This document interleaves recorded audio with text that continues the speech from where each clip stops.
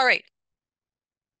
So I first just wanted to, for anybody that's coming in new or newish to Fairvote Canada, and we're getting new people all the time, which is just fantastic.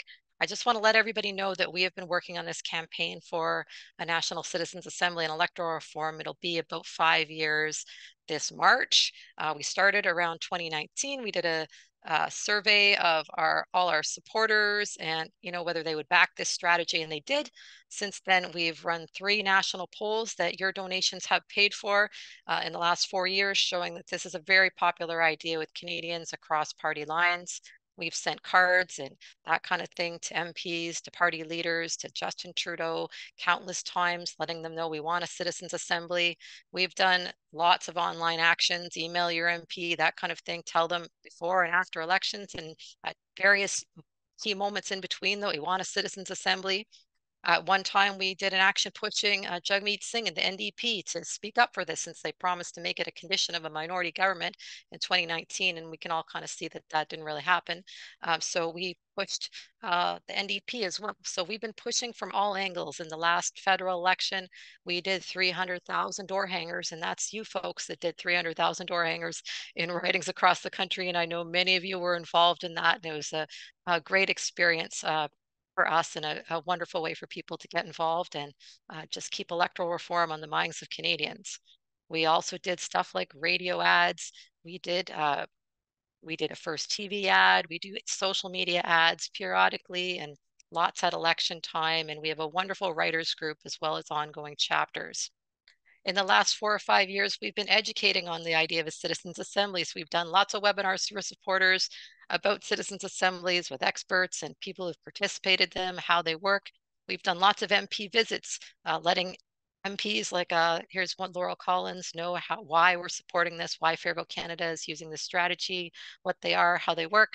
So there's been a lot of groundwork that's led up to the last year, when all your hard work is starting to pay off and lead us to one of these windows of opportunity that we're sitting in right now. So in 2021, we made the first small breakthrough when we worked with NDP Democratic Reform critic Daniel Blakey to bring a motion to the Procedure and House Affairs Committee in Parliament, which voted to do a study of how a National Citizens Assembly and electoral reform would work, which may not sound like a lot, but it was actually huge for us to have the 6 Liberals on that committee all vote in agreement to do that study, since the door had been slammed and locked for the last 6 years. So that was a major effort for us. And again, months and months of lobbying MPs to get that win on the PROC committee. Unfortunately, then an election was called, snap election was called, thanks to the wonderful incentives of first past the post, and that study never happened. But just this last October, we found out that one of our supporters, who is a Liberal Party member, had put forward a resolution going to the Liberal Party convention, and that is only for Liberal Party members participating in their policy development process. And so when we saw that come up out of BC, supporters who are Liberal Party members gave it a push from the grassroots, and actually a lot of people gave it a push from the grassroots who are Liberal Party members that we don't even know who they are. It was a very popular idea. It finished as the #1 resolution in BC among BC Liberals, not the provincial party, the federal BC Liberals. And that's when, of course, we put out the fundraiser to do yet another poll to show that this is still a really popular idea across party lines. And we decided that we are going to try to win this vote at the Liberal Party convention. During this time, one thing we did that was super effective was we worked since from the summer before with Kitchener Centre MP Mike Morris, who was just fantastic to work with. He put forward a private member's motion for a National Citizens Assembly and electoral reform, which is almost like the one that we're working on right now. The only difference with his motion is because when Parliament start, members go into a lottery, and that tells them what position they are and whether their private member's business will ever be heard in the House. And he did not draw a lucky number, so his motion was never going to get voted on. But what it did was it allowed us to have people go out to Liberal MPs and talk to them about this motion, ask them to second this motion, and ask them to support the resolution going to a vote at the Liberal Party convention.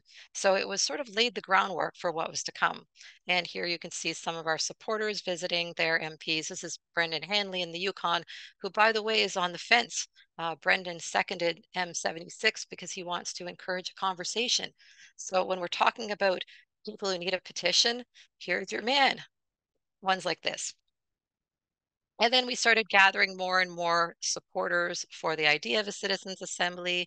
We did get some media, but we weren't looking for media. We were actually not looking for media because it needed to be a grassroots effort. And there, of course, is Riel, who I'm sure we all know, and you'll see on this webinar, speaking to the resolution at the Liberal Party convention. And then we won that vote, which was sort of amazing. And it finished at number 11 out of 24 priority resolutions. So why does this matter? It matters because some of these MPs that you're going out and doing petitions for, they don't even realize that a National Citizens Assembly and Electoral Reform is the official policy of their party for the next 8 years. So we kind of thought that would be it. There really wasn't anywhere else to go with it. We were going to go back and work with Daniel Blakey to bring this back to the PROC committee and see if we could again get a study of this idea going. When NDP MP Lisa Marie Barron, who's the MP for Nanaimo Ladysmith, stepped forward, and seeing the momentum that we'd built around Mike Morris's motion and the different members of different parties that were coming forward to support it, decided to use her spot, which she has a high spot in the lottery list, for a private member's motion to put forward her own almost identical motion for a National Citizens Assembly and Electoral Reform. So this could be brought forward to the House of Commons for a vote. And that's when this campaign started. So just to give you a rough overview of the timeline of this campaign, it started in June with Lisa Marie Barron putting forward her motion for a citizens assembly. But the first debate was on November 7th. If anybody's interested in watching that, I mean, you didn't miss a whole lot, to be quite honest. But if you want the link, we're happy to send you the link to the first debate. The second debate, we don't have a date for it. Nobody does. MPs will be back in the House of Commons after the holiday on January 29th. And so we expect that the second debate will be in February. And then about a week after that will be the vote. So while we don't have a date for sure, we have to be ready for this to go to a vote in February. In terms of the timing of our campaign, you can see along the bottom that we have been doing MP visits since the beginning. And I can't state this strongly enough. MP visits, even if there's 2 or 3 of you, even if there's 1 of you, are by far the best way to get Liberal MPs and even Conservative MPs on board. Those small group meetings to talk about this idea are how we got almost all the joint seconders on these motions, which will bring other MPs on board because they know then it's okay to vote for this. It's okay to support this because some of my colleagues are supporting it. So we did the maximum we could with the volunteers that we had, which is more than we've ever had before, but obviously we're still not a huge organization. We did all the MP visits we could, and those are continuing.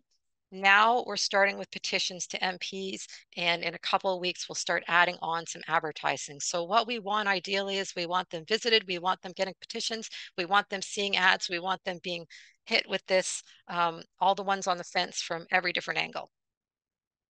And here you can see great post on Twitter by Conservative MP Alex Ruff, who met with 25 constituents in person about 3 weeks ago and said he's 75% convinced to vote for it. So I don't know if our wonderful volunteer from Bruce Grey Owen Sound is here, but he was out at the market collecting petitions yesterday, and that's exactly what we want to see.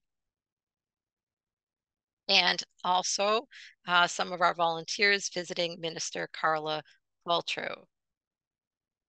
So as we've continued to build support for Motion M86, we held a reception again to give MPs a chance to meet each other so that the ones who are supporting, can meet other ones that are supporting, talk about why they're supporting, build some encouragement and momentum. And here you can see the co-sponsor of that reception with Lisa Marie was Julie Zerkowicz.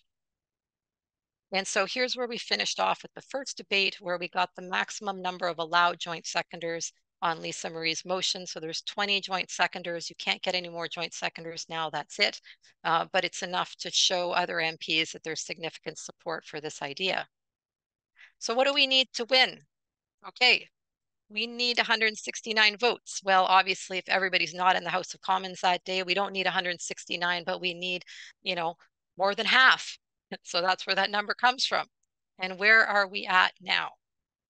We are probably at 85 to 90, which may seem like it's a huge steep hill, but don't forget electoral reform is always like climbing Mount Everest.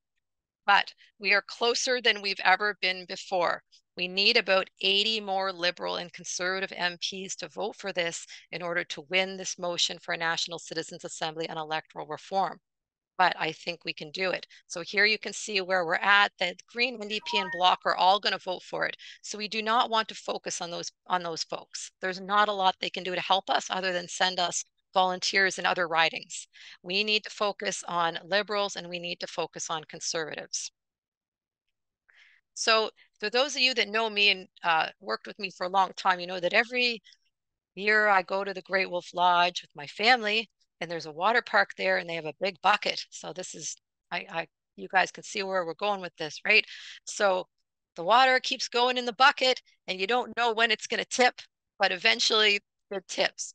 That's what we're trying to do with this campaign. We're trying to get to a tipping point where there's enough Liberal and Conservative MPs who are not only supporting this, not only might vote for it, but are public about it and are talking to their colleagues. So this is where we're focusing. We're focusing on undecided MPs. So those are MPs where we have no idea where they stand because there's been no volunteer to visit them, or they've been visited and they're on the fence. Okay, so that's target group number one. Second group we're focusing on to some degree in some places are supportive MPs that could become advocates in the caucus. So, there's MPs that are sort of like, well, I guess I could vote for this, like maybe I'll go that day and I'll feel like it, just like I feel like having cereal for breakfast, that's good, but that's not going to win us M86. We need those MPs that are sort of reluctantly maybe voting for it to be talking to other MPs. And what we need them saying is, a lot of my constituents want this. I'm hearing from them. I'm getting petitions. There's a lot of pressure. This is an issue in my riding. So we need that message sort of going around and around the caucus, and we need it going to the ministers as well. Finally, we're focusing on some receptive ministers. And the reason for that is because contrary to situation we had in 2017 when almost every single cabinet minister just stood with Justin Trudeau and said, yeah, that's it, just can the whole thing. We now have maybe 3 ministers who were supportive of a citizens assembly before they were made ministers, and another 3 whom I think are leaning our way. So we need those ministers to hear from constituents in their riding and also to be hearing from the backbench MPs.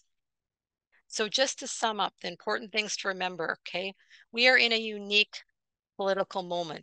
This is like a time limited opportunity. For those who've been around in this campaign for many, many years, the last time we had a vote on electoral reform was almost 7 years ago, 6.5 years ago. They don't come along very often. We are in a political moment where, the projections are showing if an election was held tomorrow, the Liberals might win about 71 seats. So we're in a very different spot with the MPs of that party than we were back in 2017, 2019, 2020. We're in a moment where there's a lot more open-minded MPs than there was. And on the Conservative end, even though I'm sure they're very happy looking at the polls, they also know what it's like to live under 8 years of Liberal rule. And so some of them are a little more open-minded than they were in the past as well. We don't need to convince 110 Liberal and Conservatives ourselves, although it'd be great if we had volunteers in every single riding. We need to convince enough of them to get to a tipping point. And I think we have enough people that if we all pitch in now and all work hard together in the next 6 weeks, we can get there and we can get this big win on this motion for a citizens assembly. And that is my short introduction to this. And now I'm going to hope it was short. Now what I'd like to do now is turn it over to Riel and Ellen, who are going to talk about their experience so far on the petition campaign. Right, thank you. So this is story time. I want to tell you the story of how we've gotten into this in the National Capital Region, the Ottawa-Gatineau region, where we are now, and some of the lessons that we think we can share with people in other ridings. I will then talk a little bit about my own role collecting signatures because I'm number two in the Ottawa region in terms of collecting signatures. Number one is Ellen French, who's going to be speaking right after me, and she's amazing. Wait till you hear her. Not to raise the bar too high for you, Ellen. I hope that's okay. um, so how did this start with us? Federal Canada didn't have a petition signing campaign a month ago. But we organized, or Anita organized with Michelle, this training with Jill O'Reilly. And it had two components to it. One was campaign planning, fine. And the other one was canvassing. And it occurred to me, because I was attending that training, occurred to me that if we're going to do canvassing, let's do canvassing for real. And canvassing for real, and given that our main campaign right now is getting motion M86 approved, I suggested, well, why don't we actually start a petition, a paper petition, and use our training to collect some paper petitions. And that worked out quite well. We did it door to door, and we ended up picking up enough petitions in two ridings, Ottawa Vanier and Ottawa Centre, almost enough to meet the threshold. So that was really a very, very good start. And it led to general enthusiasm about this idea. We decided in our chapter, which currently has 12 ridings in it, we decided we're simply going to collect petitions in every one of those ridings if we at all possibly can. And we need only 25 per riding. So, that's the minimum. And then if we can get more, great, we can make more of an impact, more of an impression, but at least let's try for 25. As it stands, as of November 26th, we now have 25 or more in 6 of the 12 ridings. There's a few ridings that things have not really started yet, but we're well under our way. We've got a couple of ridings with a large number of signatures. One has over 300, and that's Carleton riding. For those of you who don't know, that's Pierre Poilievre's riding. And we want a lot of signatures in Pierre Poilievre's riding to try to influence him to at least be a little more positive about the Citizens Assembly idea. So I think we're going to get a meeting with him with this many signatures, and that's where Ellen French is from. So that's a huge success, essentially due to her very incredible efforts, mobilizing basically her whole it's not a small town, but her district of Richmond in Carleton riding. The next riding is mine, Ottawa Vanier. We've got 147 signatures at this point, and we're recruiting large numbers of people who are signing up for Fair Vote Canada, because we have a little column at the end called update ? And if they put a yes there, we make it very clear to them that means they'll be hearing from Fair Vote Canada. And I think we're getting about 1 out of 3 for that. So we have about 600 signatures in all, 630 signatures. That means we've got 200 new sign-ins to Fair Vote Canada. So I think that's a measure of our success as well.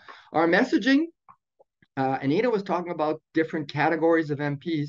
Well, in our region, 7 out of 12 of the MPs are supportive of this resolution already. So we're trying to impress them enough to not just vote for this resolution, but also message this in caucus. We have one cabinet member, that's Jenna Sudds in Canada, Carleton. So we'll be reaching out to her and asking her to talk about it in cabinet. So that's our strategy is a little bit different in that regard. So we're doing fairly well, considering we've been going at this for a month. It's been more challenging than I thought it would be at the beginning, to be quite honest.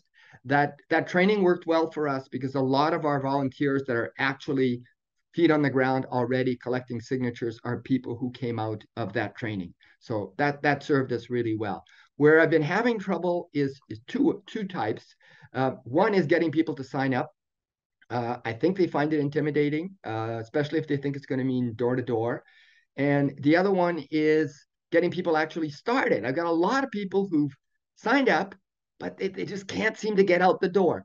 So what I've been focusing on lately is the easy ask. And you'll see that easy ask reflected in some of Anita's material as well. We're not asking people to collect 100 signatures by themselves.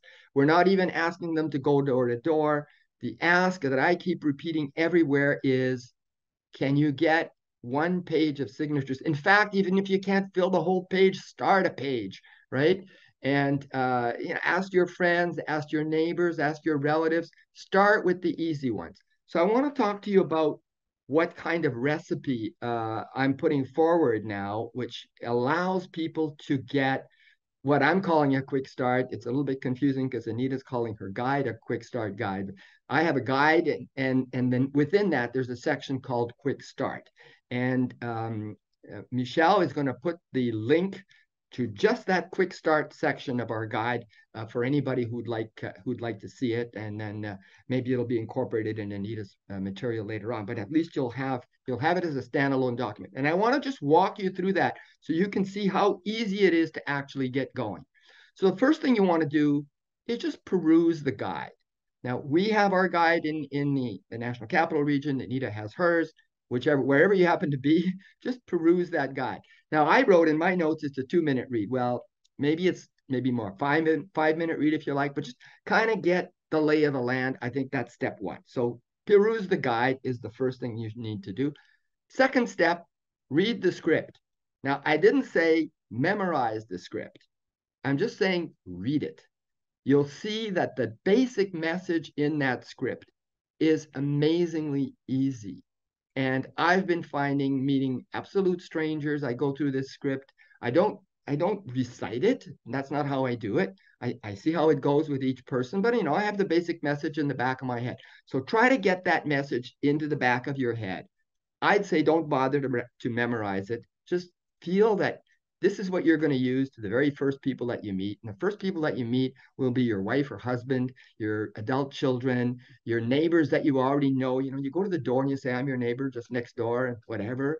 And in my case, people in the dog park as well. And I've got little tricks about how to make that work for me. So I've read the script, I've digested it, and then I just go out and talk to people. That's what I'm suggesting. So that's number 2. Number 3, you have a home printer. Almost everyone has a home printer. Just print the signature form at home. You don't have to wait for somebody to deliver it to you. Print it at home. Now you've got all the printed material you absolutely need. Find yourself a little clipboard or some hard surface, grab a pen, and you're good to go. So that's number 3, print a copy and use that to get going. And now you're ready to get signatures. Start with yourself. You've got one signature out of 12 already. That's like almost 10% of the signatures you need to fill that form. Now ask your wife or your husband, and you've got another 10%. See how easy it is? That's the way you got to go. You start with your friends, your neighbors. First thing you know, you're going to have filled out a sheet. And what you will have done, because you've approached people that you already know, people that are sympathetic, they know you're a fanatic for Fair Vote Canada already. You just need to tell them, you just need to remind them, I'm with Fair Vote Canada, right? And then go with your pitch, right? They'll sign. Almost all of them sign. People that you know and that are your friends, they will sign just to do you a favor. One person signed just to get me off her back. So those are the 5 steps. Peruse the pitch, read the script, print off the signature sheet, sign it yourself, and start adding some easy win signatures to get comfortable with that pitch. If you do all of that, the least you will have achieved is that you will have collected 10 to 12 signatures already. Now's the time to go to the next phase. If you want to go to the next phase, you want to go door to door, or you can continue doing this kind of thing. So I want to talk a little bit about my own petition collection exercise. So I got my whole soccer team to sign up. That's about 15 people. Just bring it over there. I had to go for 2 games that way before I could get all the signatures. My partner here where I live, she has a yoga class. I got everybody in her yoga class to sign up. She has clients who come in for massage and things like that. She's a healer kind of person. I get them all to sign one by one, and doing it that way. Oh, and then there's the dog park. That's another story altogether. I think I better cut that one short because I'm running out of time here. But doing it that way, I've managed to collect about 80 signatures without any heartbreak or hardship, I should say, at all. It's been fun the whole way. I'm having these fantastic conversations with people who are interested. They want to know what I'm doing. The theory of change of why the Citizens Assembly is important is so easy to sell. As soon as you tell people, listen, we need electoral reform in this country. You can argue about how important it is or not, but we need to talk about it. And we cannot trust our politicians to deliver on this issue because they're in a conflict of interest. So what they need to do is hand this over to some citizens so we can get a citizens consensus. You tell them that. Absolutely everybody is all over it. And this is what's really fun. And then you can go into the details, have conversations as they ask you questions, go back and forth. And then you're really having a good time rather than something that could be intimidating. So that's the story. I've walked you through the pitch a little bit, talked about my own experience. I think the thing to emphasize there is that do start with the people you know. That's the best and easiest and least intimidating way for you to practice your pitch. Once you've got that, you're going to be totally comfortable approaching strangers and be able to get more signatures at that time.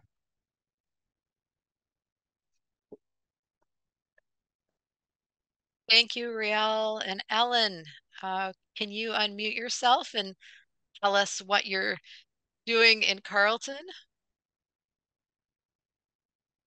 You gotta unmute.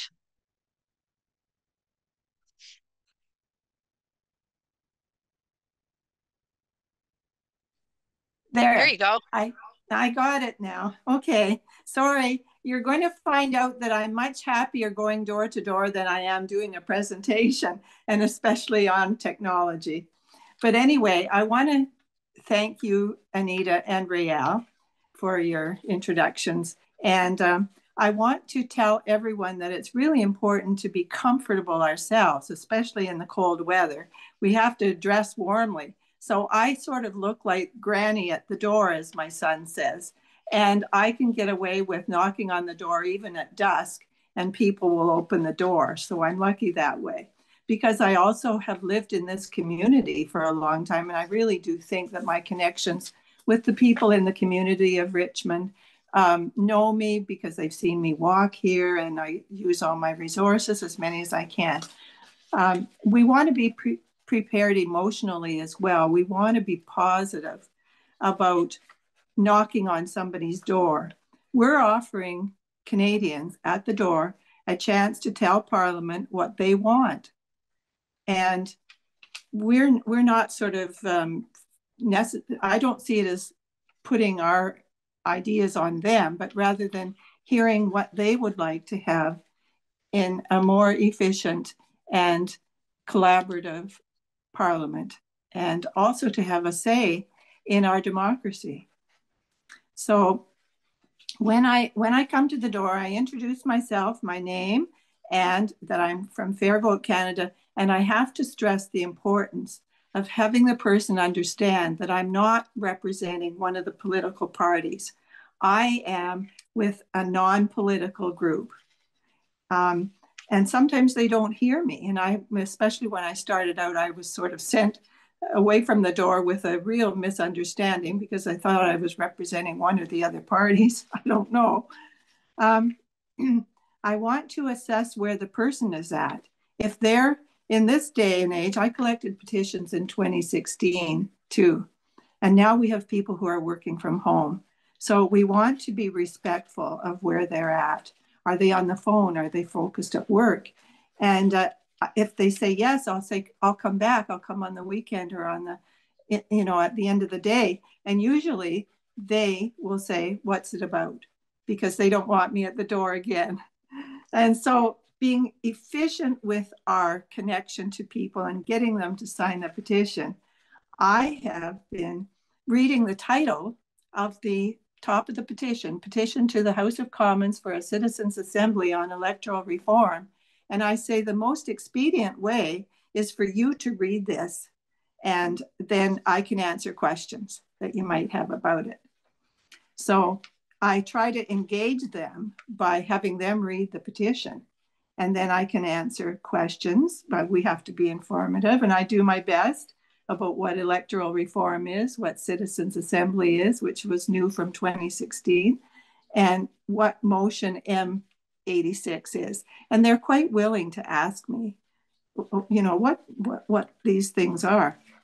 I also include all people as much as I can. So if there's a wife or husband or a teenager in the house, I want them. And especially I focus on the 18 plus, because we know if they get started being interested in politics, that they're going to keep voting probably. So I have had kids. I was at the door with someone, and there were 6 18-year-olds in walking down the street, because I live near the high school, and I wasn't having a very effective or a very successful time with the person at the door, and I'd already talked with them quite a while. So I just called to the kids, the 18-year-olds, and they put the first one said they weren't going to sign, and then somebody else said, I'll sign. We take in political science, we take about proportional representation. And so he signed, and then all the others, including the one who said he wasn't going to, did. So I want to be respectful of their decisions, because there are some who will say, I never sign anything until I've looked into it, or I have to think about it further, and I refer them to fairvotecanada.ca.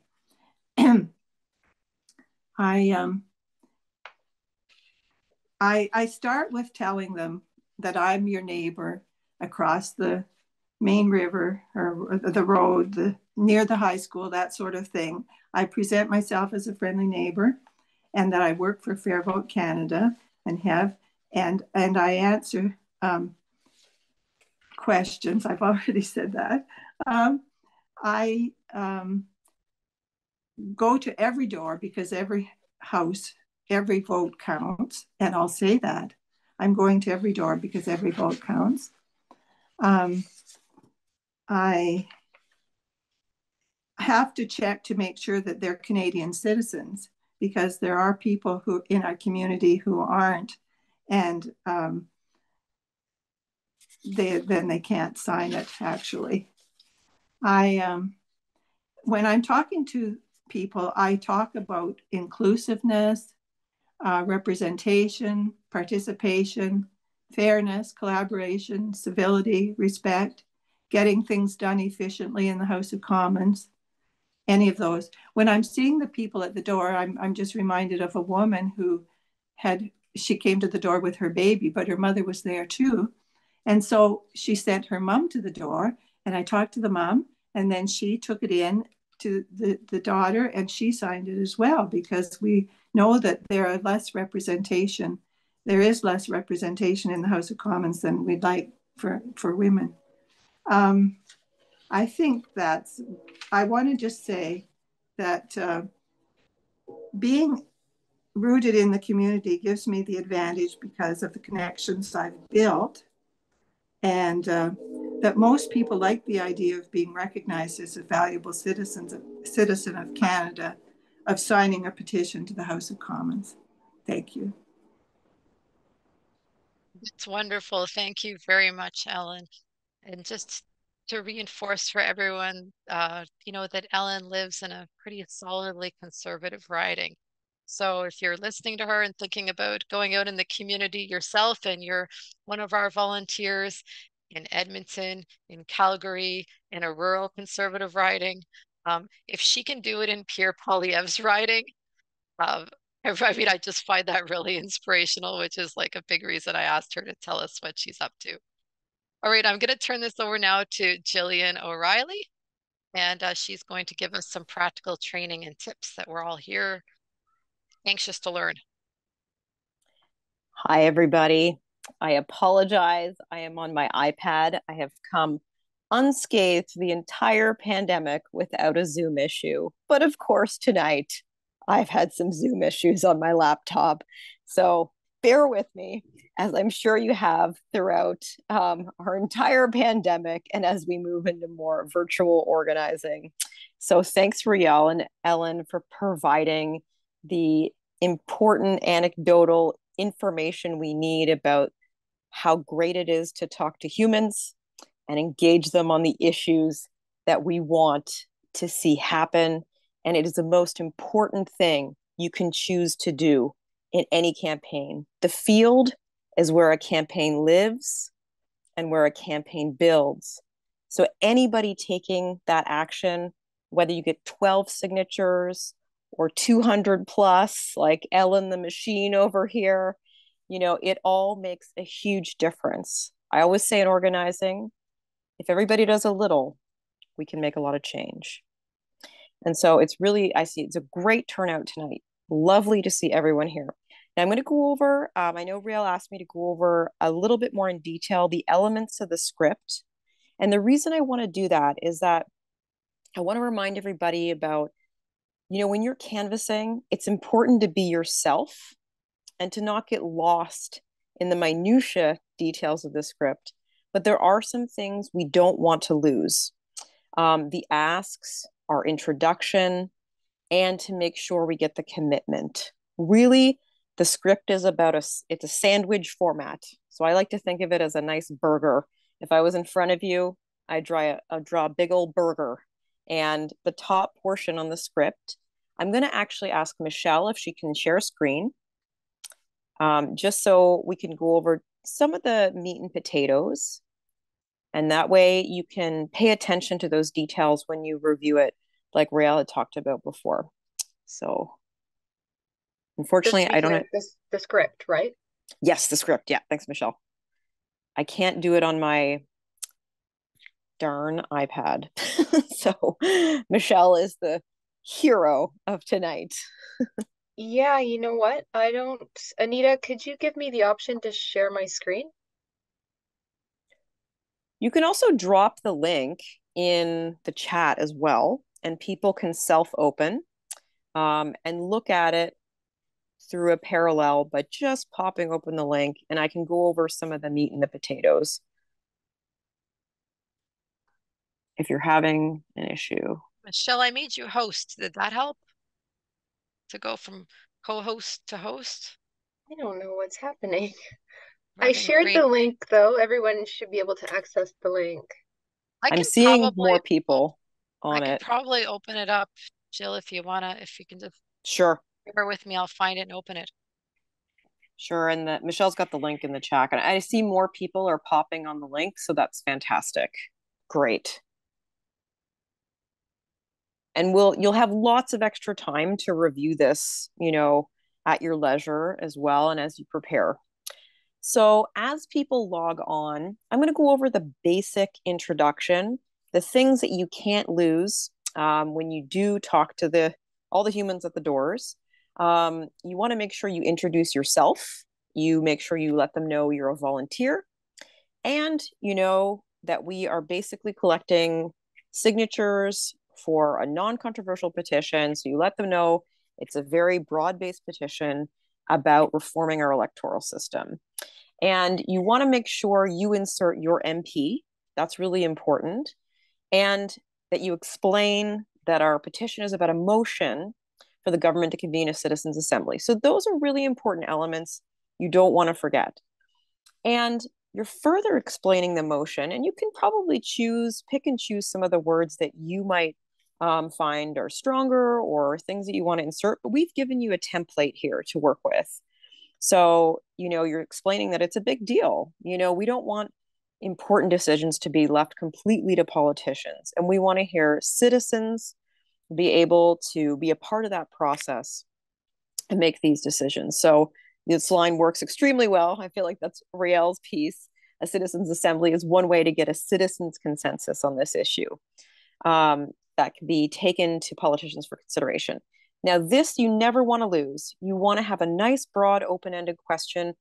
I come from an organizing background, and we always make sure there's a buy-in question, and we ask people what they think. What do you think about handing this topic over to citizens' bodies to make recommendations? Then you're able to hear what people think. And if they're very supportive right away, you can cut right to the meat, go right to the meat of the hamburger, of course. And you can, like Ellen said, you tell them, here's the petition, I need all your contact information, like your name, postal code, email address. It sounds like we can count on your support, and you can fork that petition right over.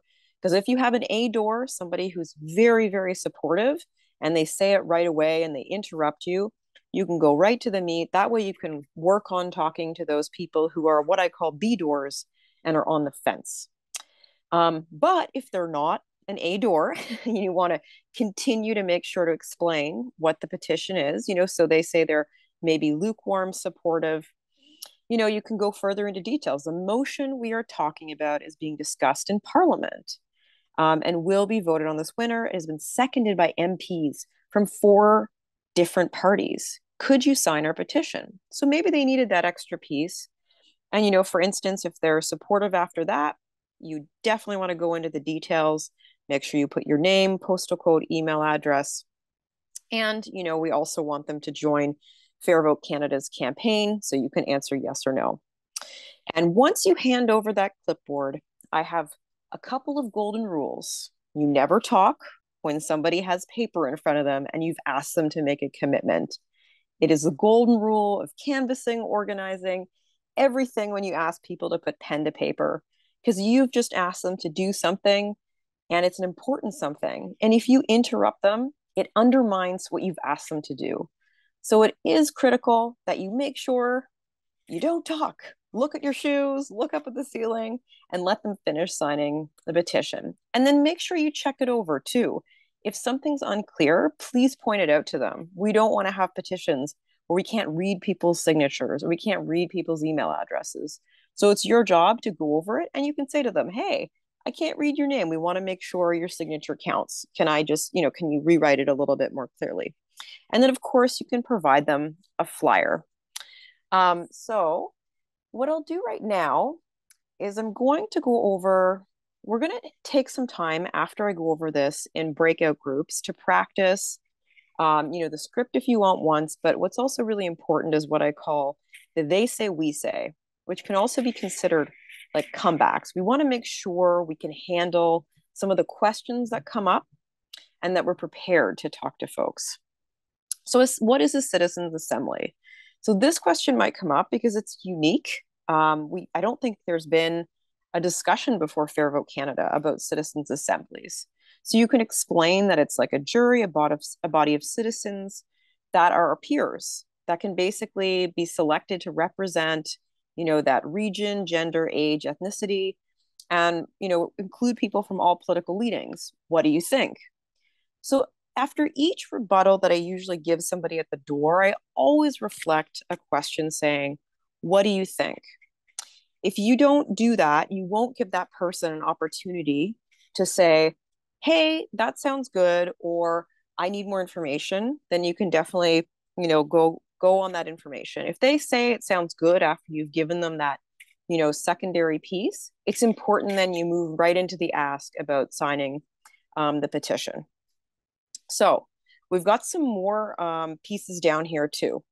What will the Citizens' Assembly do? So basically the Citizens' Assembly's responsibilities will be to forward its recommendations about electoral reform. So electoral reform, is reform needed? And if so, should it replace our current system? So these are the big questions. And a Citizens' Assembly would consist of about 250 people from across the country, chosen to represent the general population. They would be given all the time they need to study the issues. And so the explanation continues. The exact mandate will be defined by a parliamentary committee. That's really important to say too, because obviously, once it's in the hands of the government, there's probably going to be some decisions that are made that are not necessarily that we don't know right away, but you can definitely make sure to reflect that back. So what sort of change are you promoting? It's democracy. We want the Citizens' Assembly to be open-ended, and it will address the status quo. So the use of ranked ballots, different ways of achieving proportional representation, and of course, talking about Fair Vote Canada, what you represent with Fair Vote Canada and proportional representation. But really, the Citizens' Assembly is to get consensus about what citizens would like to see. So we're really emphasizing this piece about democracy. It's not a right or left issue. It's just better access to democracy that we really want to make sure these assemblies are looking at. So if we keep going down, there's a couple of other rebuttals that we've included here. How would proportional representation be different from how we vote now? Now, this is a good one because if people have heard of Fair Vote Canada and they don't quite understand what PR means versus first past the post. So we have someone's going down there and looking at that rebuttal, which is good. So it's the principle that says the percentage of seats, a party has in the legislature should reflect the percentage of people who voted for that party. So I'd say everybody on this call knows how to explain that proportional representation piece because you're all part of Fair Vote Canada. So you need to explain that difference. And of course, the way to ensure proportionality is to elect our MPs in multi-member districts. So you're going into more details about PR. And then for example here, you could put a local example like Riel has added down here in the National Capital Region. This might be a good time to offer them a copy of our trifold, which explains this. So there's a flyer that Riel has that you can open up and does have this broken out. So I like first past the post. This comes up, for people who may not be super politically engaged, but think, the political system is good as is. So the Citizens Assembly may share that and that, and it should be retained with minor tweaks. That could be possible. And we want to make sure people understand that the Citizens Assembly is open-ended and it's looking at all forms of electoral reform. People have different views about first past the post, and I feel like everybody on this call would be able to talk about that clearly. And since you're representing Fair Vote Canada, you want to make sure you include that this is not an issue that should be left the politicians. We really want the Citizens Assembly to make sure that they're looking at all potential options. So the real important piece is reflecting the question back to the person at the door saying, well, what do you think about pursuing the citizen's perspective? And that's a really good way to rephrase this question, because even if they're not totally sold on proportional representation, what you're really asking them is to take a chance on fighting for these Citizens Assembly so that people across the country can have an opportunity to inform the government about what they want. And that's what we're really promoting, is that democratic opportunity. So to whom are the CA's recommendations made? What would our politicians be more likely to act on? Electoral reform based on the Citizens Assemblies. So again, the CA's recommendations will be public and directed at the government. So again, it's the Citizens Assemblies that are informing the government that we want to make sure is incorporated in our response. So the CA, what the CA does is to provide that census-based view, what the citizens want. So if you keep going down, there's some more pieces in this too that are important that you should make sure you emphasize. So how well this is likely to work in practice depends on the political circumstances of the moment, but a CA would provide a lasting basis for discussions. So we're hoping that those structures, will stay in place so that people can continue to inform the government about electoral reform.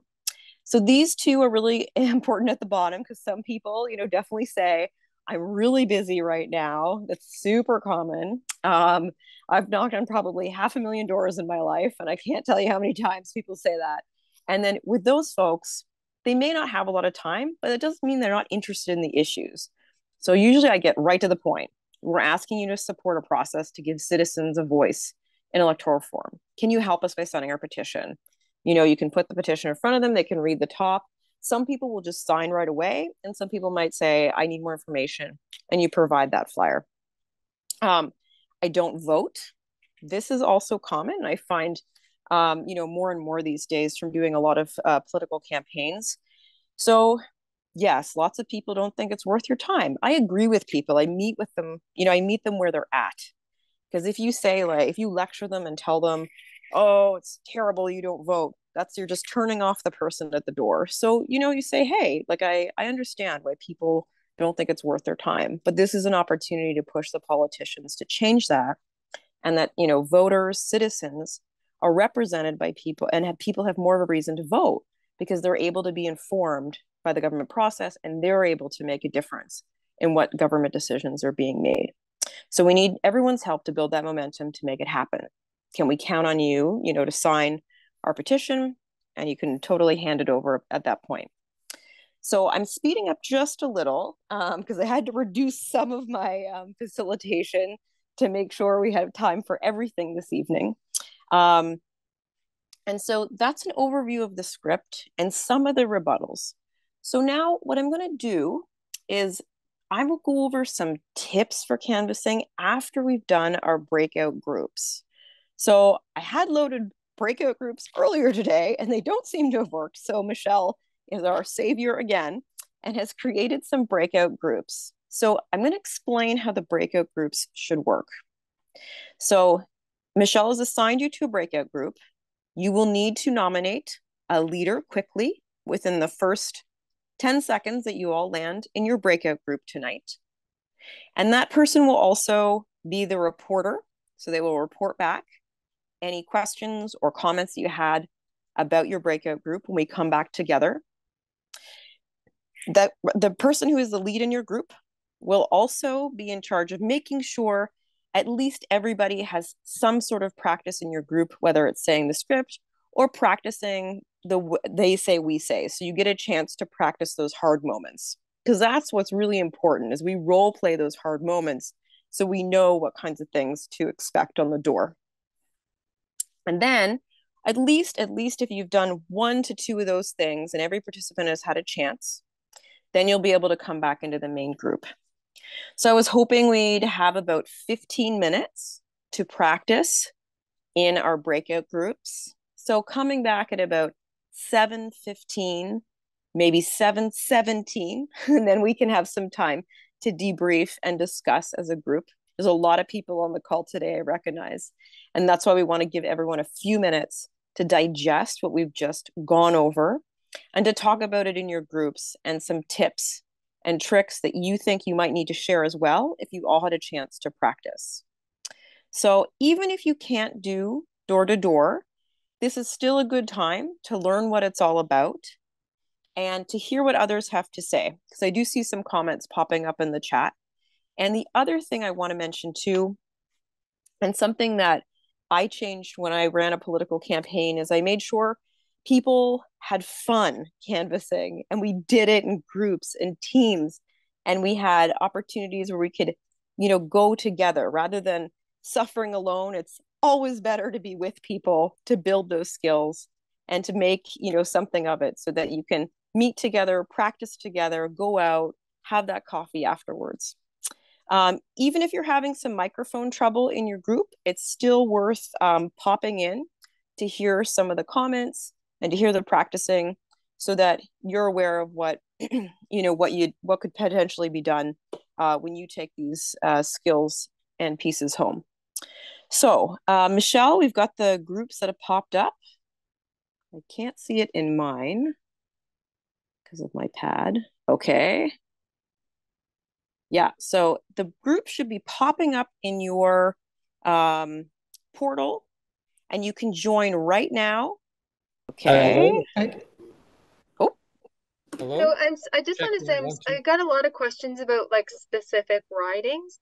I do have Anita has created a huge list of all the ridings and identified which ones are targets, which ones we know are supportive, which ones we know are not supportive, ones that we are unsure of, and it might be good to target them if we have enough volunteers.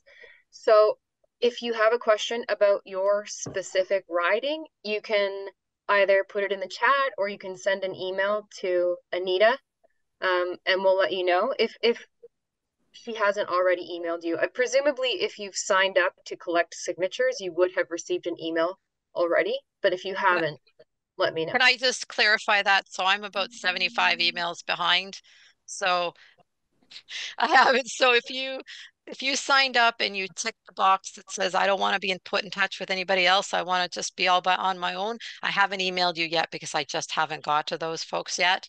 I had to start with the people who are willing to kind of work in a group, and then I will get to you. And if you just signed up recently in the last 2 days, you may not have heard from me yet, but feel free to shoot me an email and get you going.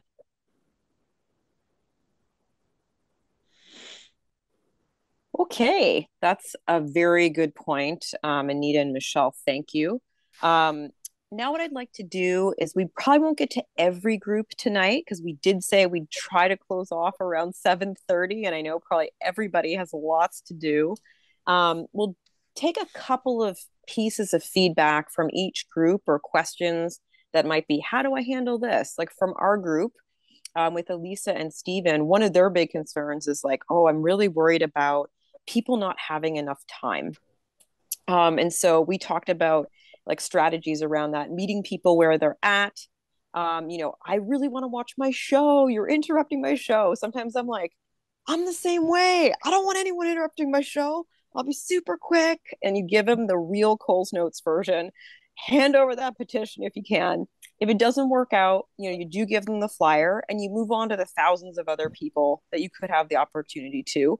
Or like Ellen said, it sounds like Ellen is a super dedicated volunteer and she asked, can I come back when your show's done? Maybe you can wedge that in because they're not saying I'm not interested. They're just saying not at the specific moment. So maybe we'll go in a bit of a round here and I'll pull a couple of hands. I see Christine has their hand up. Go ahead, Christine. Yeah, sorry. I just shared information in our breakout that I just want to make sure is accurate in case it wasn't. But my understanding is that in terms of conservative votes in the last election, more people actually voted for conservative candidates than other parties. And yet, because of the way First Past the Post works, we ended up in a minority government. Is that true? That was my understanding coming out of the last election because it's a big selling point for conservatives. I'm going to defer to Riel or Anita on this one because they're content experts, or Michelle. Riel, do you want to take that one? If you're still Sure. here, would you mind? Yeah, no, I have no problem taking that. Yes, it is true. The Liberals got fewer votes than the Conservatives in the last election, but they got way more seats. Now, a side note on that, though, is that both the Liberals and the Conservatives won more seats than they had votes. Okay. So they both benefited from First Past the Post. So we just need to be aware of that. That's all. Okay. Thanks. Good question. It's always to be, and if you're unsure of facts, please reach out to leaders here like Riel, Ellen, Michelle, Anita, somebody else that you might know in your chapter. We'll pull from another group. I'm just looking for some hands here. If you had a question or a way that you wanted to handle situations. I see some physical hands up. I saw Wayne Taylor. Go ahead, Wayne.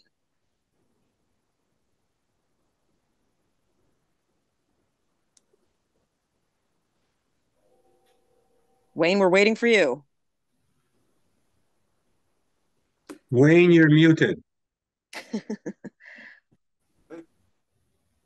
Can you hear me now? Yes, go ahead, Wayne. Okay.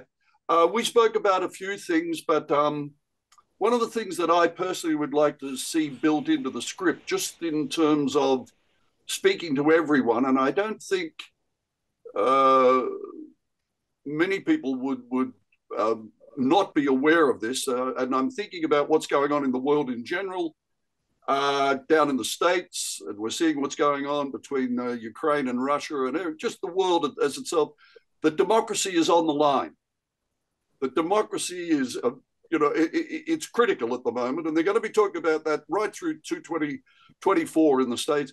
We're doing this in the next couple of months, and I think a lot of people would agree with the fact that, yes, democracy needs to be protected, and that's really at the heart of what we're doing on the doorstep here. We want to protect our democracy, and we want to ensure that we've got the strongest system available for us. And why should we have a citizens' assembly to examine that during a time when democracy is on the line worldwide? Thank you, Wayne. That's a very important point. And I also think important to, recognize the current situation and meet people where they're at. So thank you. I'm going to go to Tim. I'm going in the order of the hands now. Go ahead, Tim, and then we'll get Debbie and Bruce and Amanda. And I think, unfortunately, that'll be all the time for hands, but we'll be able to do some follow-up. Go ahead, Tim. Representing Group 17. Great to talk to the Sioux in Toronto, way out here in rural Alberta. basically, we discussed the script and we thought it was very helpful and was a good. Sorry, I got a dog at the door here. Sorry. Some of the questions that came up, we were wondering, for example, the trifold handouts. Now, do we print those out ourselves, or do we get a supply from you guys? That was the one question, and also, do we have does Fairfield Canada have the data sets from every riding showing what the outcomes would have been in the ridings if there was a PR system in place? I know that we see it countrywide. I've seen that on the website here and there. But do you have it broken down by riding? And it's something we could get or to include on our information? Just sort of curious about that. I'll just wait for the answers and just thank you. You want me to answer that, Jill? Yeah. Okay. All right. So if you're in the Ottawa area region, Riel and his team have their own little trifold brochure that they like to use. Everyone else can have the generic flyer all about this motion and about a citizens assembly that you can hand out. If you're doing canvassing, streeting, or you're going to be out talking to people, just email me and I will send you however many you can use. So they're definitely available. In terms of PR simulations, after every election, we do national level simulations, but breaking it down by riding is really hard because obviously riding boundaries would change with proportional representation, and that's really not where we want to go at the door anyway. But if you have people that are PR supporters and you're wanting to get them to sign, we always have the little postcards, how we voted, what we got, that sort of shows the discrepancy, and you could think of that as something else that you could carry along with you if you like them. But again, we're trying to sell a process, not a particular system. Okay, good questions. We're going to go to Debbie next. Go ahead, Debbie. Thank you. So in our group, we all agreed that we like the script and we're comfortable with it, whether or not we're going door to door or we're streeting. Because in reality, whether you're going door to door or you're standing and people are coming to you, you're approaching people, you can still use the script. But one of the questions that came up with our group that we wanted to clarify, so for example, in my riding in Coquitlam, we're of course going to collect the signatures. We have an MP that we need to convince. Do all the signatures have to be from people in his riding? Someone thought that they didn't matter. And we just want to clarify that in this petition, if you're trying to convince one MP, all the signatures have to be from people in that person's riding. Go ahead, Anita. Okay. They don't have to be valid. So, when you're going to see Ron McKinnon again and want to give him a pile of petitions showing him that constituents want him to vote for this, it doesn't matter if there's a few people that you got outside the shopping center who happen to be in the riding next door. Okay. But you don't want a ton of them because Right. the MPs will look at the postal codes, and if they see that there's a whole whack of people on there that actually can't vote for them, it decreases the effectiveness of what you're trying to do. So try to get most of them from the riding button. It doesn't need to be all of them. Okay, great. Thank you. That answers the question. That was it for us. Okay, thank you, Debbie. And we'll go to Bruce and then Amanda. And I think, and then we'll take one more question from Kathleen, okay? And then we're gonna cap the questions and go over some hot tips. Go ahead, Bruce. Yeah, I'm one of the type of person that collecting or canvassing is volume, massive volume. And if what Anita is looking for is, okay, we're going to group them in the writing and get the politician, the beauty contestant, to get an idea of like, oh, these people are going to be my voters or not, or whatever. That's great, but I don't understand why the system or Fair Vote Canada doesn't have a program on people's phone where you immediately can see through a QR code or whatever that, oh yeah, this person lives in the riding, and so the the politician in that riding already automatically, has the, the person who's concerned about proportional representation. And yeah, do you want me to, I'm going to unpack that, because what I think Bruce is saying is that, like, somebody at the door might think, maybe we don't have the fancy tools that you might see by like a political party. That's what I think you're saying, Bruce, and having that voter information that you might have. Like, I think the one thing is important to remind people is we're a grassroots organization, Fair Vote Canada. I'm a citizen just like you, and we're building our list by going door to door. And like our job is to build that list and provide it to the politicians. And we're doing it in the most old school way that we can do so that we can have these real conversations with you. Some organizations have those tools out there. Lots of American organizations do, because voter lists in America are public. So in Canada, that's not the case. You have to be a registered political party and a representative of that party to get access to the voters lists. So it's important to point out that information that citizens organizations, in this country, have to build their own lists. They have to build those lists of supporters for whatever action they're doing, build those lists of people who want to be involved and want to take leadership on that issue. So I will go to Amanda next. Go ahead, and then Kathleen. Hi, thank you. Representing group, sorry. Just gonna shut off my phone. Representing group 3, I had a comment that was answered in my group already, but I thought I would bring it up.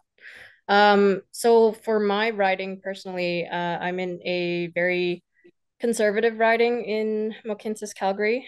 And my concern was that a lot of the constituents are of an Asian ethnicity or an Asian background. And myself, I don't have the language skills to feel comfortable conversing about any of this in what could be other people's first language or only language. Specifically talking about dialects of Chinese. I don't have the language skills to be able to do that if I were wanting to canvass. And then it was proposed that, a solution to that is just focus on what I can do and focus on the friends and family that I can converse with in English.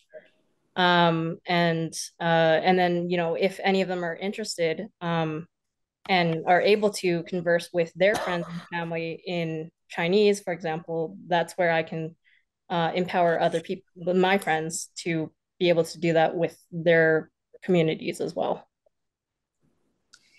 Yeah, I think that's a very good point, Amanda. And I always say in organizing, language is not a barrier to talking to people. We can figure out ways to connect with folks in our communities, and it could be through their friends or family. Like, I can't tell you how many times I've gotten somebody at the door to call their daughter, to get that message across. Or I found somebody who's a super volunteer. Like, if I'm door knocking a building and it's predominantly one language and I get a really great supporter who might be bilingual, I ask them to do a grassroots translation, so that at least you could give that piece, like a written piece, over to the person you're speaking with so they understand what it's about, to be able to ask them. So it is always a little bit of extra time, but if somebody's, willing to listen about improving our democracy, it's important that we spend that time with them. And maybe you need to make a note, get their number, have another volunteer call them back at a specific time. So there's definitely ways that we can mitigate that. But it's important, if someone's interested, we want to make sure we reach that person and do whatever we can. Also, too, I've definitely used live Google Translate on my phone. And I organized a riding once, completely spoke Portuguese, won every poll. I do not speak a word of Portuguese, let me tell you.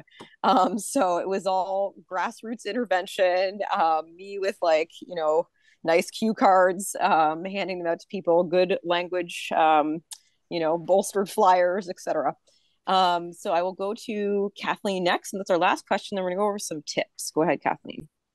Okay, thank you very much. I'm in Toronto, by the way, in a Liberal riding, and I did lobby our Liberal member a year or so ago, and she said she supported this. But in our group, we had Ellen French, who is apparently a super good petition getter, and she said the script is good, but she said it's very important that you emphasize this is a nonpartisan group, and that is not in the script that I could see. So I had wrote it in and highlighted it.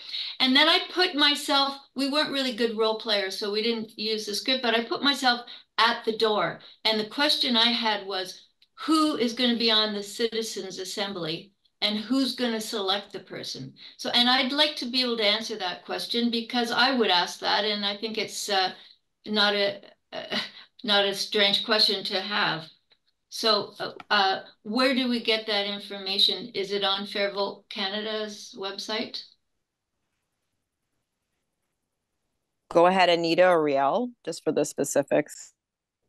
So I'm pretty sure that the flyer I have for everybody that's canvassing or streeting, that starts on the front page. I'm pretty sure, my memory's with a little description of what a citizens assembly is, which includes saying that it's, you know, selected by randomly, like a jury, to represent people all across the country and that kind of thing. So I'm pretty sure it's on the flyer. And also on the flyer is a QR code, goes to the main campaign website for this campaign, nationalcitizensassembly.ca, which starts off with what is a citizens assembly, and then also has a whole page on what is a citizens assembly. If people really want to dig in, I think people just really just want to be reassured that it's not going to be people that are handpicked by the politicians.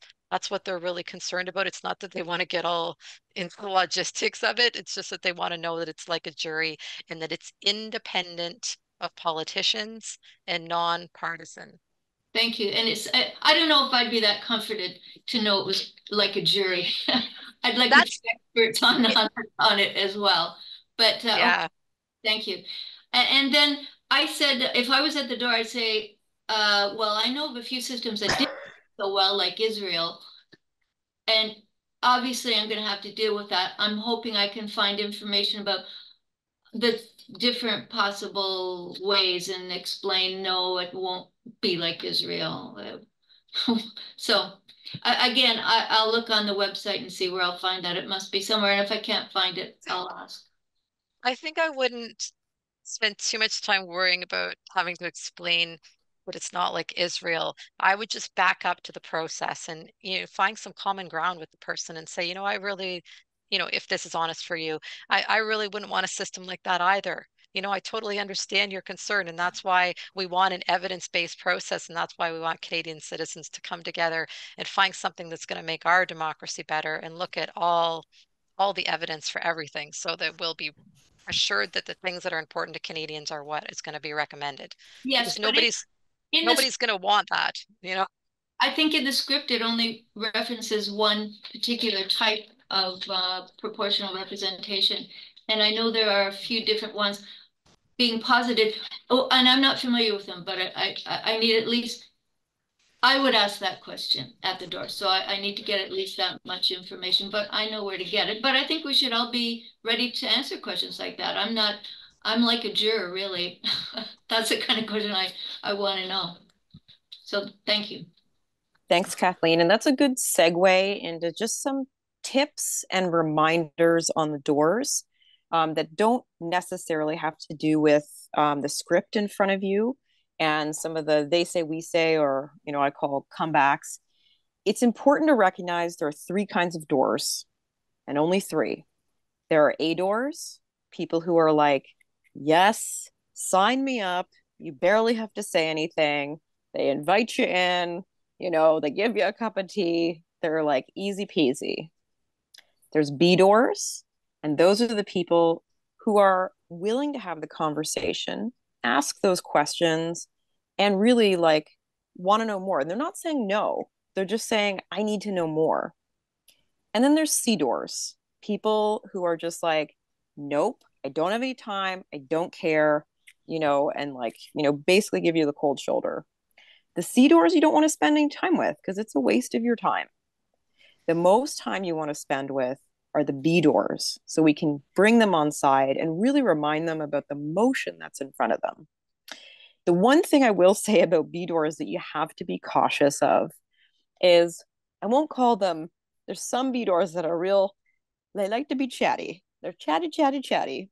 And if you have time to chat with them, great. But me, like everybody else, probably has some lives to lead, even though you want to participate in this awesome campaign.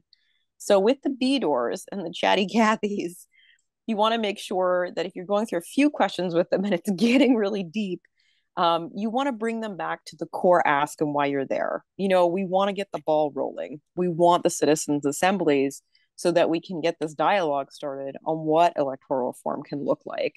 Because sometimes people want to get into the minutia, like how many people, where will they be from, you know, and they want like all those nitty gritty details, and you need to kind of pull them back to get that ask in. Otherwise, you're going to be standing there for 45 minutes and you're like, oh dear Lord, like I have to go, you know, make a supper for my kids, all that kind of stuff.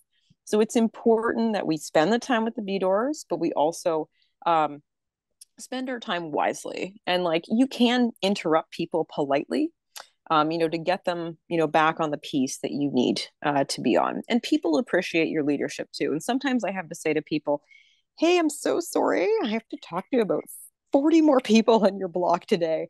And the reason I'm here is I just really want to make sure that you have this information and you're able to take a look at our petition. And honestly, if you're honest with people, they're like, okay, I totally get it. I just was really interested in the issue. So you can bring them back around. So there are some things. I know one thing Anita wanted me to talk about too today was how you can, you know, have those dinner conversations, you know, over the holidays and maximize your time with friends, family, loved ones, other people, you know, parties where you're going. Just some cool tips that I do. Bring a petition with you. If you have your bag and you're going to that family party, bring the petition with you. Who cares? You know, you can fold them up, stuff them in. You got your pen, all good. And Ellen already said this. If you have one person on site in a house, you know, maybe you're doing some of your visit your neighbors, you know, over the holidays, giving them those holiday cards. One person says yes, the likelihood of other people saying yes in the household is very, very real. So it's important that you maximize, hey, is anyone else living in the house who's over the age of like, you know, 18 or whatever it is, and you can get them to sign.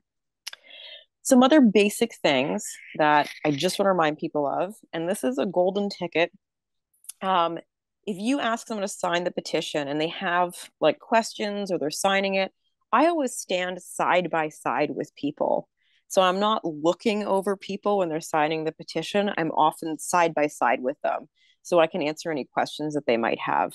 It sounds wild and like stupid that it's such a small thing, but it really does help at the end of the day to make sure people feel comfortable and you're not like, you know, staring at them when they're signing that board. The other important pieces too is that you want to set goals for yourself, I think, that are reasonable. So if I'm doing, you know, it's unreasonable for me to think I've one kid, I'm pregnant, you know, so I'm not going to be able to knock on, you know, 200 doors tomorrow. It's just not possible. But if I set a goal for myself is I'm going to get like 4 signatures a day or 10 signatures a day, and you make that reasonable, you're able to attain those goals and help Fair Vote Canada, you know, reach that overall goal. And I'm not sure, you know, if Anita will be working with you to revise some of those goals, or maybe there's like a competition that might be happening to get the most signatures. I always like a good competition, but think about those cool things you could do to motivate your peers to meet those goals.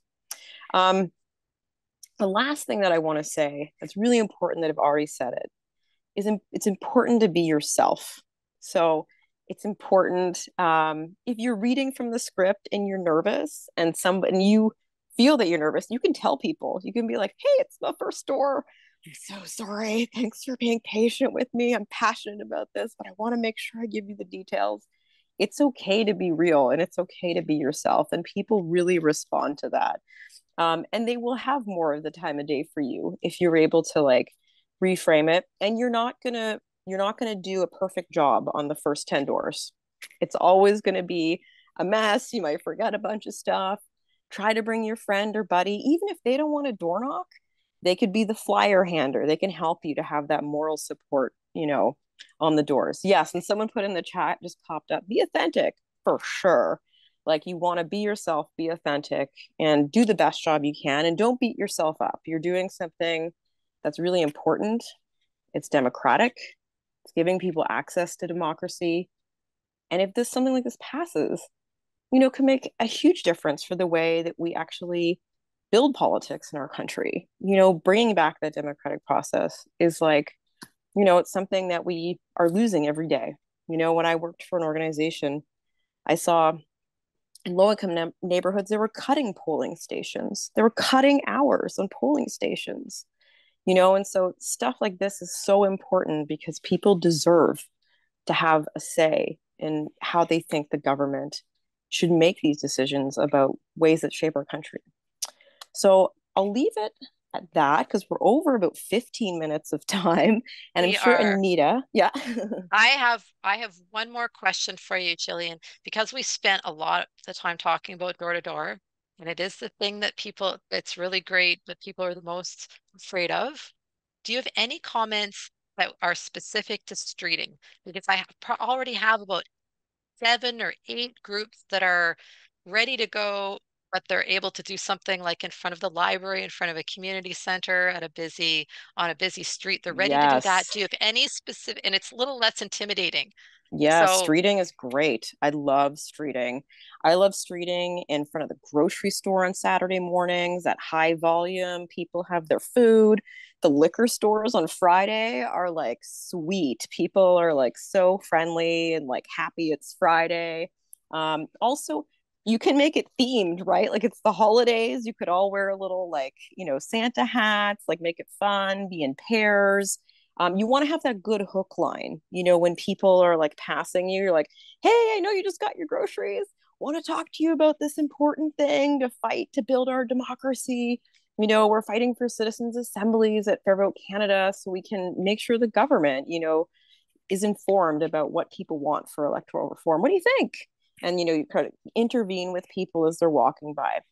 It's a bit of a challenge with streeting because people are on their way out or into things. So they're trying to get to point A to point B. But I find if you pick times where people are more relaxed for streeting, it actually benefits you a bit better. So you don't want to pick like high stress times, but like, like those Friday evenings or like the Saturday mornings, when you get people on their off hours. So streeting is awesome. And you can get a ton of high volume on streeting too. Especially if you are in a neighborhood that, everybody works in the daytime, that might be not answering their doors, but pick those high volume times and high density places. And streeting is great. Bring a lot of flyers though. I do have to say that about streeting is that if you can't get people on the first ask, like can't stop them, you might have to give them a flyer for that follow-up too. That's great. Thank you, Jillian. All right, I wanted to thank everybody for spending their evening with us, learning how to do this, building some confidence, and I hope you all came away with some tips, a little more. Maybe I'm ready to get out and do this. Go back. If I emailed you in your group and nobody's responded and jumped in and said, let's get going, you can be the one to jump in and say, let's set a time, let's set a place, let's go. So I wanted to thank everybody, and I wanted to thank Jill, and also, of course, Riel and Ellen for contributing, and everyone that participated in the groups and had questions. And you can feel free to follow up with me on email with any questions that you had. And if I don't know the answer, because I'm learning too, I will be asking Jillian, who will let me know. Okay, I think that's it. Thanks so much, everyone. Have a good night. Good luck out there. Keep in touch. Good luck. Bye. Good job. Good night. Have a good night. Good night, everybody. Thank you. Cut off for now.